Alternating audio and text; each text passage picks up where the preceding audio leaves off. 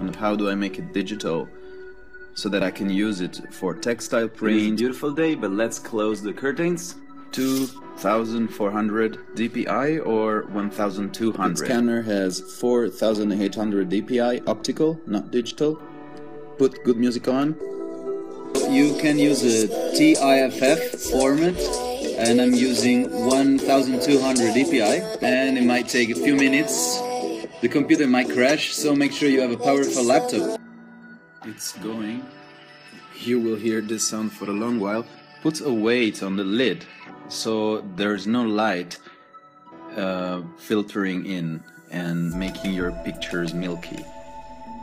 Now that you have it, it's a large file, high resolution.